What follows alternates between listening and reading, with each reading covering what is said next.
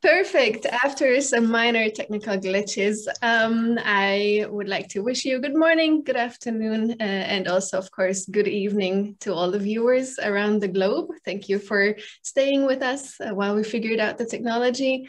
My name is Regina Schippos, and I'm a research associate and PhD candidate at the Technical University of Berlin. And as the moderator today, I would like to welcome you to our Critical Making Consortium Co-Ideation Mini Conference. So in the name of openness, we thought it would be useful to have most of the first part of this mini conference made public for everyone. And this is why we are live streaming right now, but we will also be recording this and re-uploading it back to YouTube. We also have a caption function enabled for a little bit of added accessibility. And this is in the Zoom, but I think it should also be available on YouTube. And we want to make this event as participatory as possible. So whether you're here in the Zoom with us today, or you're going to be on the YouTube live stream, please use the shared Miro board where we will be collecting our questions or your questions for the speakers, but also different ideas and feedback that you might have. So check out the Miro board link that we shared with you. So now, after going through all the logistical details, I would like to ask to come to our virtual stage the head of our consortium, Barbara, who will be presenting our goals with the consortium. You can already see the 5 partners who are also here with us in the Zoom today. In the next 15 minutes, she will be talking about what we are planning with our consortium, which I think will also shed some light on why we are organizing this mini conference today. So over to you, Barbara. Thank you, Regina. Yes, hello everyone. My name is Barbara Kieslinger from the Center for Social Innovation. I'm here today in Vienna, in Austria. And I'm happy to tell you a little bit of why we are doing this and who we are. Why are we doing this project on critical making? And the thing is that I guess most of you have, during this COVID crisis, seen how fast and how flexible and how incredible the maker community actually all over the world responded to the shortage of protective equipment, for example, in hospitals and other kind of devices that were urgently needed. And so we have seen here, as we said, around the globe, an incredible response from the maker movement and seeing a high potential for social innovation. But this was only, so to say, one part of it. I mean, most of you also probably from the makers know how much maker communities have already been active in other kinds of bottom-up grassroots initiatives, be it in the humanitarian part, in humanitarian work, be it in training for students, again, all over the globe. So we have seen that there is a lot of potential for transformative innovations going on in these places. And also, as we were discussing and analyzing cases in other projects, we see that there is a lot of responsibility towards responsible making, sustainable making, and real, as I said, social innovation potential in these places taking place. And on the other hand, this comes more now from a policy perspective and from a political discourse and focused more on the research agenda so far. There is this concept of responsible research and innovation, which has been discussed quite a lot in the last years in Europe and has been supported by the whole big research framework program. And it includes various aspects. Generally, it aims at including also a whole society in the research process and supporting also responsible, socially innovative and social and constructive research and innovation that addresses societal needs.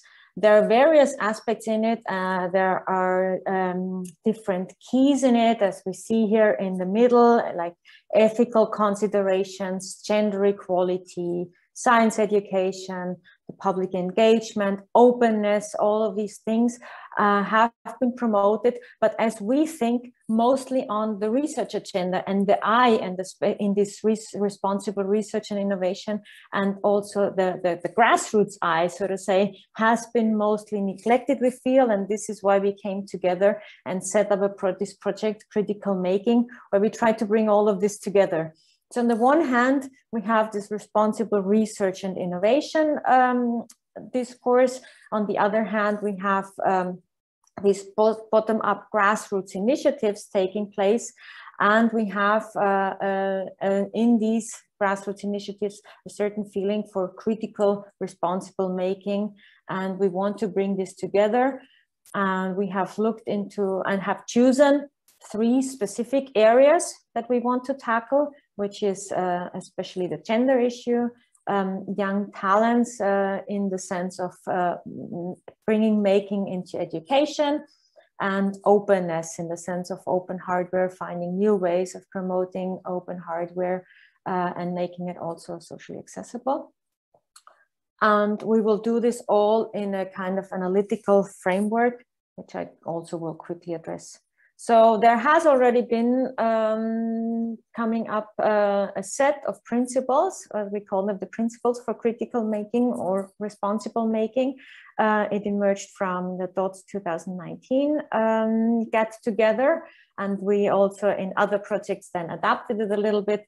Important thing is that, you know, that there is a consciousness of what you do when you make something, like make things that make sense, don't produce extra that is not needed, for example, share the knowledge when you're making, build for the continuity, share how you make it, and all of those things are principles that we want to study in how far these are really taking place, being applied, and how they can, for example, be further applied for the benefit of society, so to say.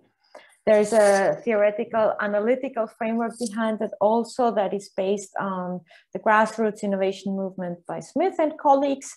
And it's kind of, it helps us to situate our work also and see how we want to look at certain things, you know, not only from one angle, but really look into the different angles, different histories, different narratives that are actually, that it actually brought us where we are, and in the pathway, so to say, also where we could go into the future. So we will on the one hand look into the context, or how and where things are happening, including also the political, historical context of it, and where are windows of opportunities.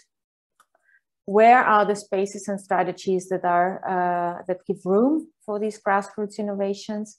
And then, for example, as I said, in the pathways, for example, also look into alternative futures. We, as we said, we are looking into 3 different, we picked from this RRI framework, 3 very specific keys, as they are called. The first one is gender, which is, and there is a gender action being led by the set aside by my colleagues Teresa and Lisa. We're also here in the meeting today, where we want to co-create 3 to 4 measures to counteract this existing gender gap or gender imbalance in makerspaces, online and offline. And we want to experiment here and find out what are good strategies to overcome this gender imbalance. We have a second action, which we call Young Talents, which actually looks into the making in education and how can that be further expanded and bringing maker skills into the standard curricula. And this one is led by the TU Berlin, and I also, Regina and Melanie, her colleague, is also here today in the call.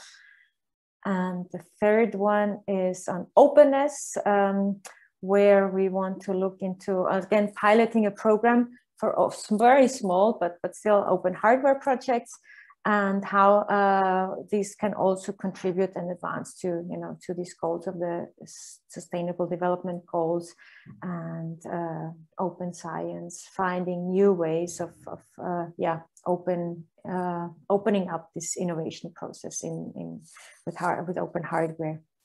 And this is led by GIG, and Sandra and her colleagues are also, Sandra and Vicky and other colleagues, I think, from GIG are also here joining us in the call. This is just a quick overview that our cases are case actions. They're all in a very co-creative way designed, and this we will kick off tomorrow more in detail in co-creation workshops.